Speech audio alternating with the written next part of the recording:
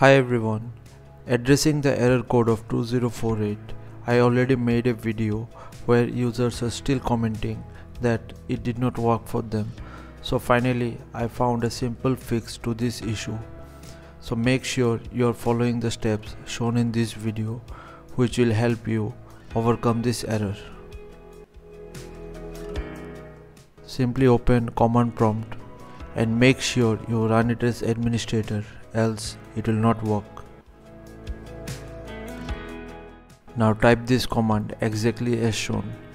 Also make sure that your office folder is in the C drive. I'll also give these commands in the video description so you can simply copy and paste them.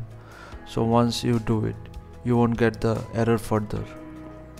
I'll also give the link to my previous video where you'll find the full fix. So thanks for watching. Please feel free to subscribe and support the channel if you found the content helpful. Thank you.